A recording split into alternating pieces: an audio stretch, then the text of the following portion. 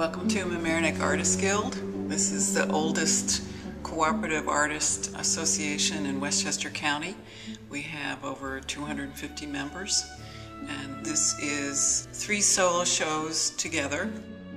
The titles are A Week in Tuscany and a Figurative Sojourn. The sculpture that you're going to see is work that I've done over several years. 2 pieces that were in the window. One is called Hide and Seek. Originally it was carved in limestone, and then I had a mold made of it and it was cast in bronze. The other piece that's in the window is called Chrysalis.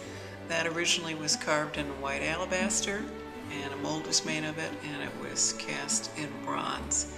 And it's a small child trying to push itself out of a stone, like it's trying to birth itself.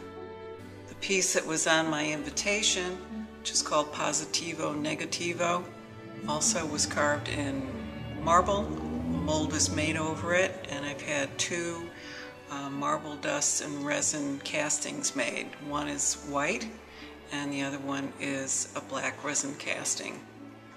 Another piece that is in the show is called The Grotto, and there are 2 figures, one on either side, and it sort of creates this mystery as to whether one figure is going into the stone and another figure is also going into the stone. So it creates this mystery in the viewer's mind to kind of figure out what the story is. Another piece is called L'Abbondanza, meaning abundance in Italian. It's white Carrara marble.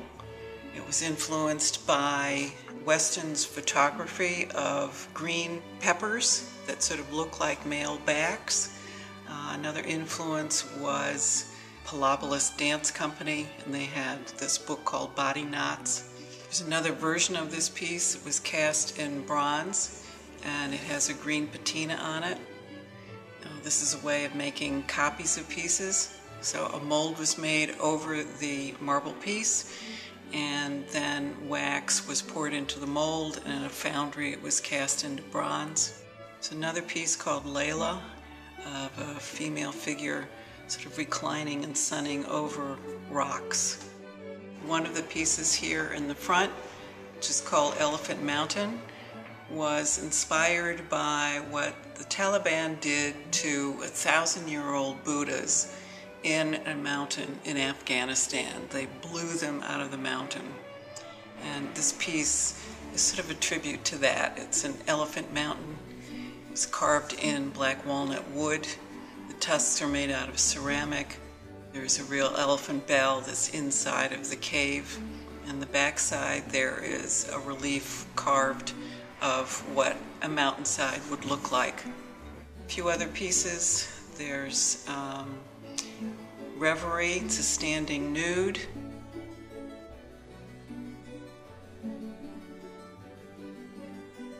Another piece is a reclining nude. She's sitting on her throne and leaning back in a leisurely pose.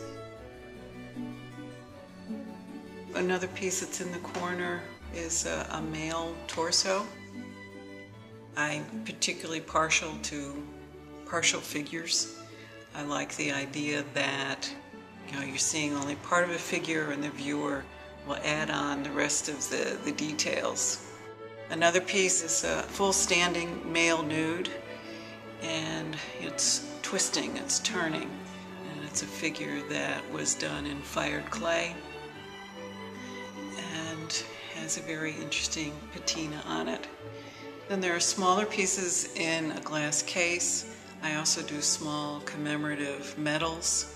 Most of them are no larger than 6 inches, and they deal with various universal themes, from tension between 2 friends to aging, to one is called a personal prison, where a woman is looking out of a window and has her hand up and feels that she's encaged.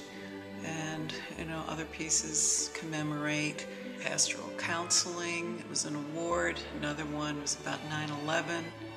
And another piece is about various kinds of mail that you receive, from email to snail mail. And then there are 2 small ceramic partial figures also shown.